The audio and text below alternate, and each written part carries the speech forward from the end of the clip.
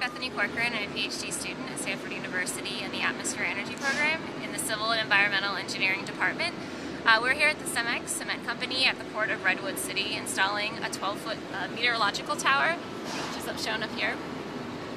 It's collecting wind, speed, and direction data. We hope to collect data for about 1 to 2 years. And you can see behind me and to the right are views of the San Francisco Bay Area. And on this map, we can see a little bit better that this is the Bay Area. And this little yellow pin here shows the CEMEX location in the Bay.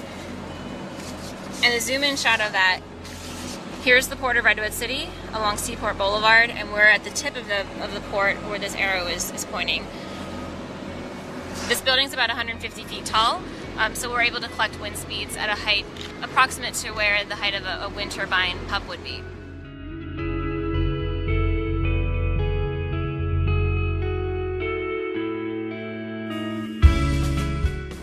So this site was selected because of wind modeling work that was done by Mike Dvorak, another member of SWEP and a PhD student in the Atmosphere Energy Program. His model output indicated that this area had the potential for winds that would yield cost-effective, large-scale wind energy production. So this site is relatively close to Stanford as well, which can help with any sort of outreach education programs that might be forged in the future. This data logger that I'm holding is recording the wind speed and direction. We're going to be collecting the data for 1 to 2 years, and that will allow us to analyze the data to determine whether it would be cost effective to proceed ahead and actually install some wind turbines. This would probably be on the order of around 1 megawatt each.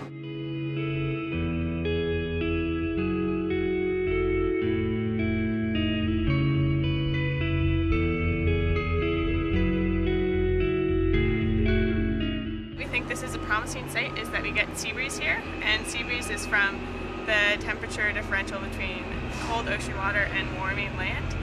And so the sea breeze comes more in the afternoon as the land has heated up.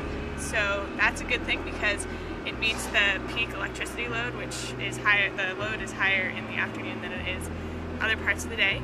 And the sea breeze also is stronger in the summer because the land is heating up more, and that's also good because you have a high load in the summer from air conditioning.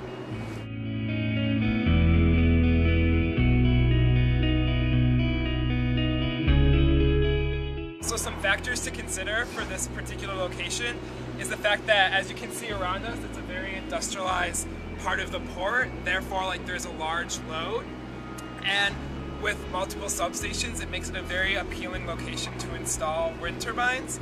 Some factors that also need to be considered are the fact that we are near some wildlife situations that obviously we can work with to both install the wind turbine and preserve the environmental benefits.